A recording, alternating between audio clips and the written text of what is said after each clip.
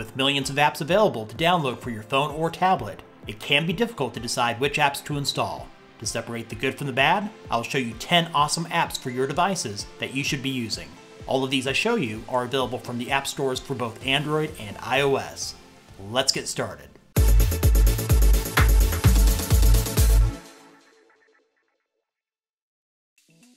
First up is the Cake web browser. Having been around for a short time, this mobile-centric browser has unique features that are very cool. When you launch the app, it will list what is trending right now. It has a built-in privacy mode. Tapping on private at the bottom turns it on. I'll leave it off for now. To do a search, tap the plus button. I'll do a quick search. Instead of showing you the results in the traditional list form, Cake displays the most relevant page while the others load in the background. Swiping from the right displays the pages for the other search results. You can still see the traditional search list by swiping from the left. While doing a search just above the keyboard, there are also buttons that will trigger a search for video, images, news, and shopping. In the Cake browser settings menu, you can customize the search results and turn on or off pop-up blocking and ad blocking. There are tons of photo filter apps to choose from. Instead of just applying the typical filters, Prisma Photo Editor uses the styles of famous artists to create unique pictures. It couldn't be any easier to use. After you select your photo, there are several filters available for free, with more available in their paid service. Simply tapping on a filter will transform your photo. I'll select Tokyo. When it's done, you can download the image or share with others.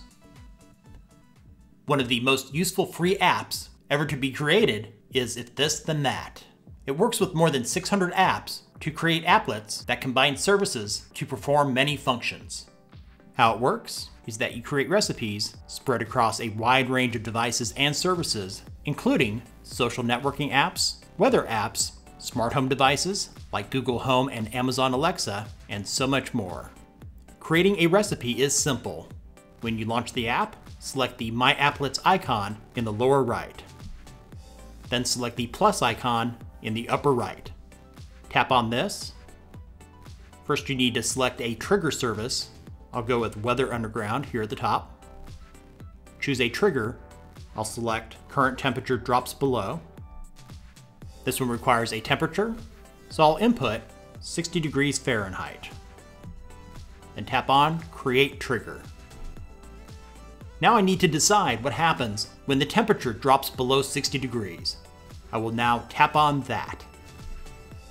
For this, I want to change the color of my lights, so I'll need to find Philips Hue in this list. And it's way down there. And there it is. Select an action. I'll go with Change Color. When the temperature drops below 60, I want my lights to turn blue, so I just need to enter that where it says Color Value or Name. And then tap on Create Action. In the applet preview, it will show you the recipe you created.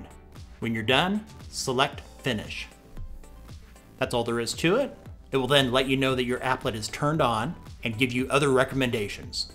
With so many possibilities, I'd also recommend checking out the other recipes on the If This Then That app that have already been created by other users. If you're a runner, the Zombies Run app turns your workout into a fight for survival that is designed to simulate a zombie attack. After you've put on your headphones and you're ready to go, on the home screen of their app, select Start Your Next Mission. At the bottom of the screen, it will show you how long this mission is. In this case, this mission is 35 minutes, and then you would tap on the Start Mission button. The missions are broken down into seasons, with 7 available, with dozens of missions within each season, so there's a ton of content available within this app. Zombies Run is free and offers in-app purchases with additional features, including ad-free missions. After surviving a zombie attack, to slow your heart rate down, you may want to read a good book.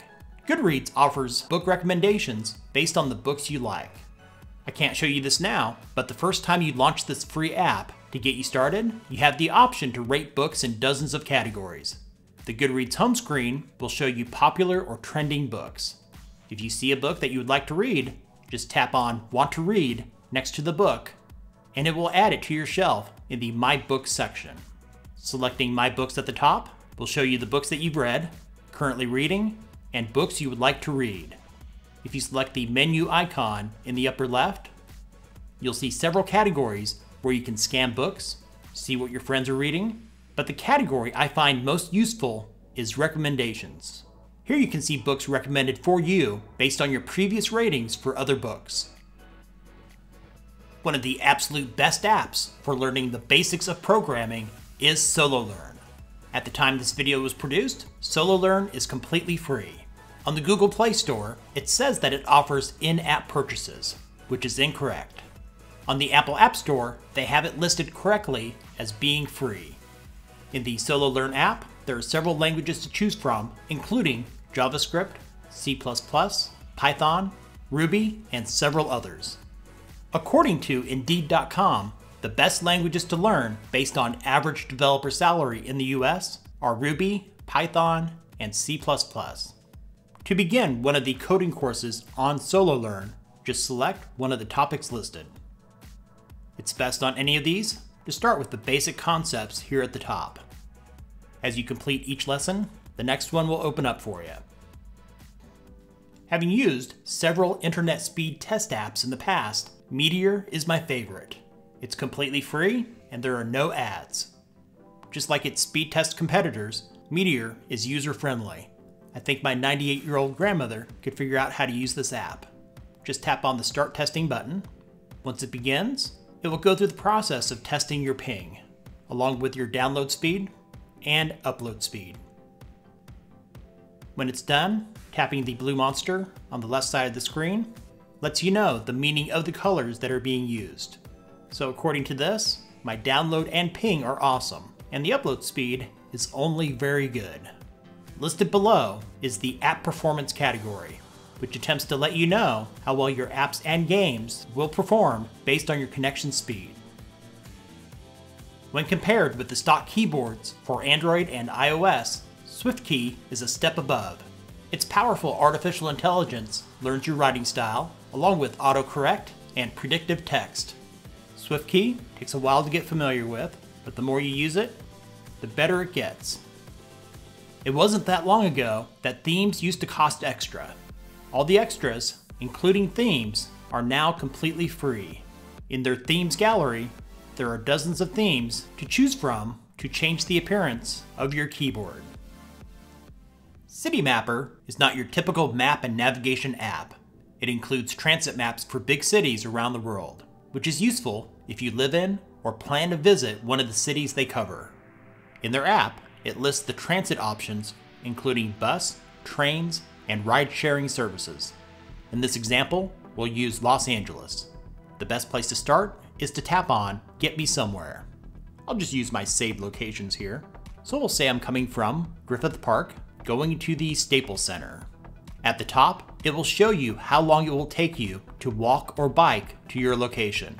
Below that, in Suggested, it will show you the fastest routes combining all the services available in that area. It looks like right now that the combination of 2 bus routes is the quickest. So if you tap on that option, it will show you a map of that route. Below the map is where the app really shines. It lists detailed step-by-step instructions to get you where you need to go. You would just need to tap on the Go button in the upper right when you're ready to start your trip. There are a ton of cooking apps in the Android and iOS app stores. Kitchen Stories offers more features than most, and it's completely free. It offers video guides and step-by-step photo instructions, how-to videos that offer tips and tricks in the kitchen, an easy-to-use search. You can also save your favorite recipes and create automatically generated shopping lists. I personally don't use this app or any other cooking app, but a friend of mine highly recommends Kitchen Stories, claiming it's better than Yumly or the other competitors. Thanks for watching. All the links for these apps are in the description. Give this video a thumbs up if it was useful for you. If you know of an awesome app for Android or iOS, let me know about it in the comments. If you're new to this channel, subscribe and tap on the bell notification icon so you don't miss out on the newest videos from Tech Gumbo.